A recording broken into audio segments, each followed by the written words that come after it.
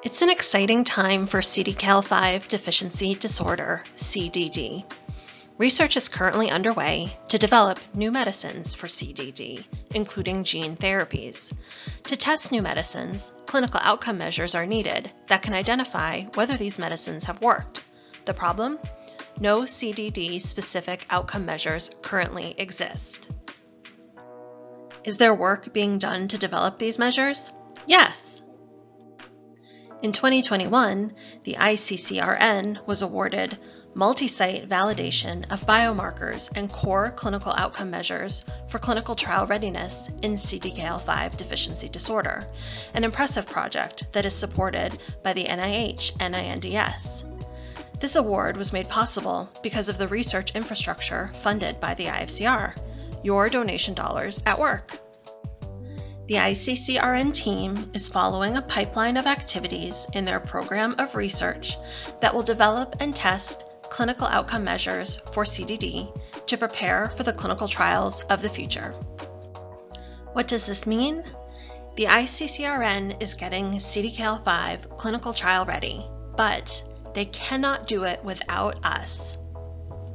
For the past year, we have asked our CDKL5 community to be one of 200 people needed for the initial phase of this important study.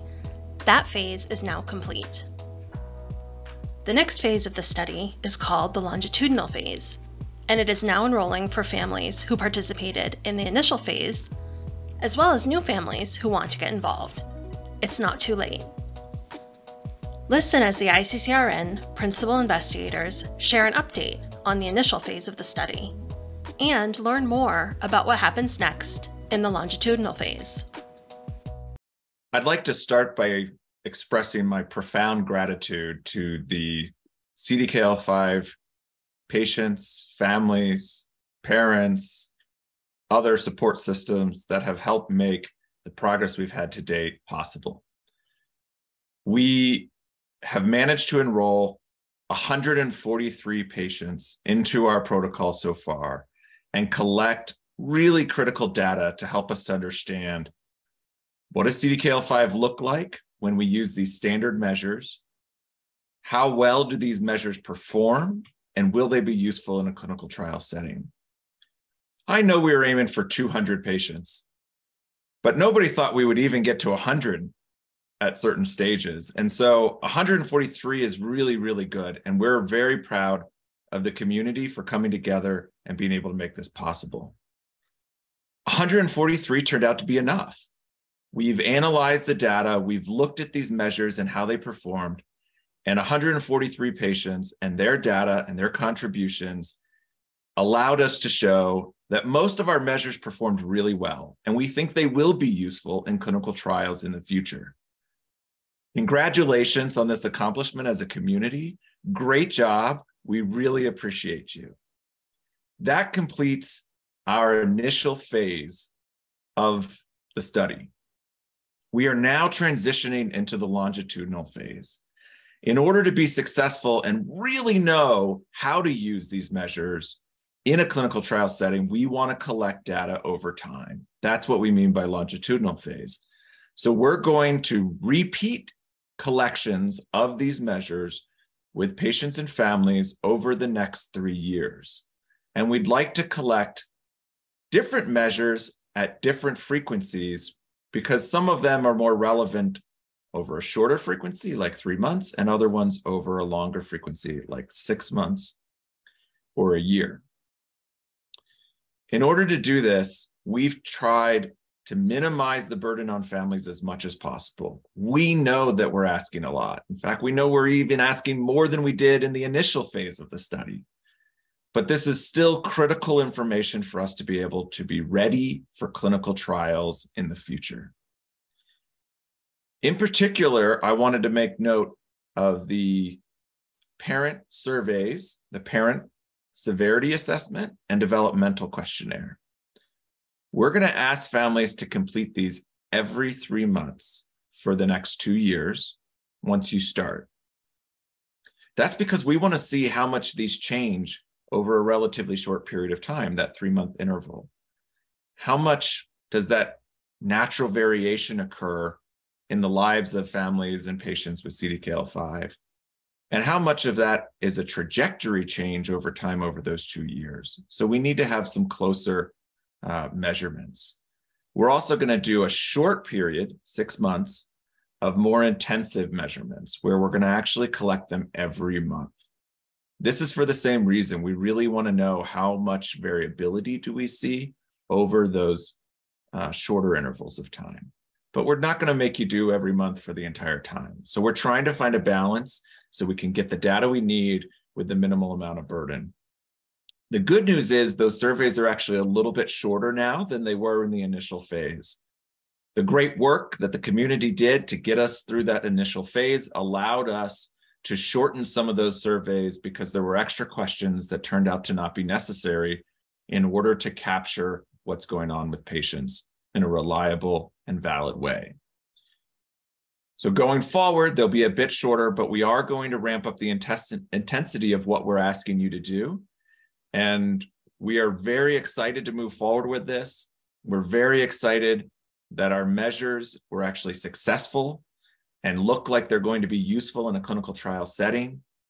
And that would not be possible without the CDKL5 community, without the International Foundation for CDKL5 Research and all of their support, and with all of you. So thank you. Thank you for taking the time, doing the work, showing up for us, and helping us to get to better answers and better systems so that when we do get to disease-modifying clinical trials, we actually can measure whether or not they're working. Thank you. Hey everybody, thanks very much for watching and for your interest. I've been asked to tell you a little bit about clinical trial readiness for the longitudinal phase. So it's important when we talk about clinical trial readiness to know exactly what this means, because this is really important to you and everybody else that's involved with CDKL5 disorder. The idea is that when we start a clinical trial and we're using something that we think is going to make the symptoms of CDKL5 disorder better, we want to be able to very specifically measure exactly how much things get better. It's important because we want to measure something that is reproducible and that is something that is meaningful to you. And so when we asked you to participate in the initial phase of our clinical trial readiness project, we wanted to make sure that we were asking the right questions. And so as a result, we asked you a whole lot of questions. And when we did this, we were able to use special statistical methods to figure out which questions were not, as we say, performing the way that we would want them to. And after all of that work that you went through and we went through to analyze the data, we were able to make the questions that we ask you to fill in, the parts of the exam that we do to make them more efficient, to get at something that's clinically measurable and meaningful. And so that's the important part of the longitudinal phase. Now that we've narrowed down the questions, we've refined them, we've made them as best as we possibly can, we need to make sure that they're now stable for this next part of the longitudinal phase. Thanks very much for participating in this. It's really important to all of us that we get it right when we find something that works to make your loved ones better. Hello, CDKL5 families. My name is Eric Marsh. I'm a child neurologist at the Children's Hospital of Philadelphia and one of the principal investigators of our NIH-funded CDKL5 outcome measure study. First, I'd like to thank anyone who's participated in the study to date for their participation, and like to encourage those who participated to continue to be involved, as well as any other CDKL family to join our study. Specifically today, I want to tell you a little bit about our EEG and evoked potentials component of this study. This is only happening at a few of the sites, but what we're doing is measuring brain waves using a EEG net system, so it's easier to get than your typical EEG. And we're trying to determine whether these brain waves can track with severity and ultimately be used as a marker of change in CDKL5. Over the last 2 years, we've collected 50 individuals with CDKL5 and have indeed shown that the EEG and parts of the evoked potential can correlate with severity in individuals with CDKL5. What we now need to show in the longitudinal phase is that the signals, the brainwaves, are stable, meaning that if your child is not changing, the brainwaves stay the same, and that there's not too much variability from visit to visit. This is important information to get if we're going to use these as an outcome measure in any clinical trial, whether small molecule or gene-based clinical trial. Just to remind people, the way we're doing this study is using a net-based system, so it's much easier to get placed on than a standard clinical EEG.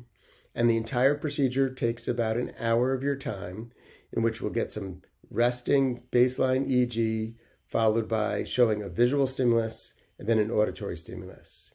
It's a pretty easy procedure, and it's well tolerated by the kids. And as a parent, you could be with your child the entire time. The biomarker EEG portion of the study is available at the Boston, Philadelphia, Denver, and now the Houston CDKL5 Centers of Excellence sites. Hello, I'm Dr. Jenny Downs, and I'm Head of Child Disability Research at Telethon Kids Institute in Perth, Australia. And I'm Dr. Jacinta Saldaris. Jenny and I are part of the team for the National Institute of Health funded 1 in 200 study for CDKL5 deficiency disorder, or CDD. In this video, we will tell you about the video measures in this study, what we have achieved in the first 2 years, and what our next steps are. In the first 2 years of this study, we developed protocols for how to measure gross motor function, called CDD motor, and hand function, called CDD hand, in children and young adults with CDD. Then we collected 132 hand function videos and 107 gross motor videos from families with a child or young adult with CDD of all abilities.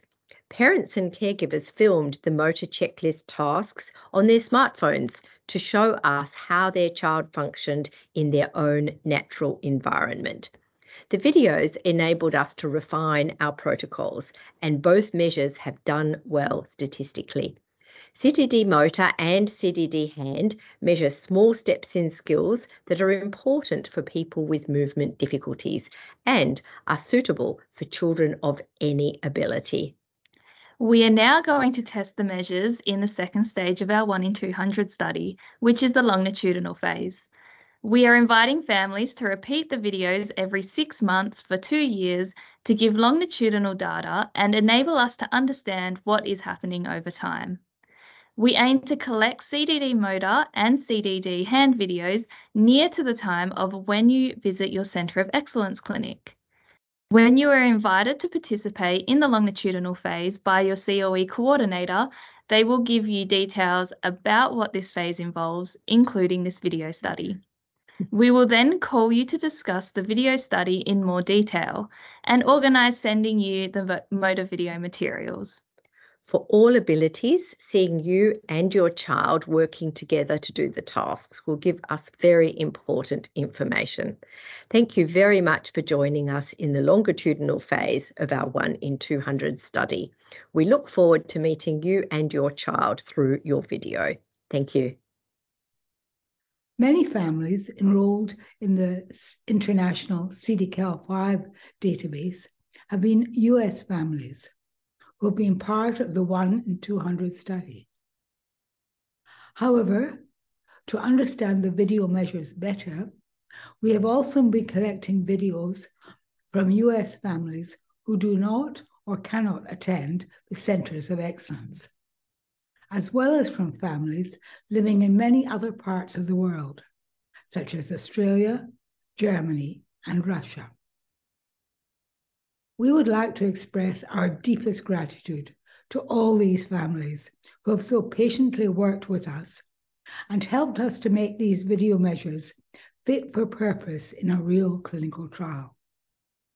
We'd also like to thank all the families who have completed questionnaires, especially those who have completed a follow-up questionnaire, as these data are also helping us to design the best measures to describe both communication and sleep. A huge thank you to all of you. We have really enjoyed working with you and look forward to this continuing into the future as we contact you again for new studies and updated information about your children. Thank you so very much, every one of you. To recap, the longitudinal phase includes in-person visits to one of the CDKL5 Centers of Excellence in the United States. But we encourage all CDKL5 families from around the world to participate in the study surveys and video study from their home. The success of this important work depends on the participation of our CDKL5 community. Together, we are getting CDKL5 clinical trial ready.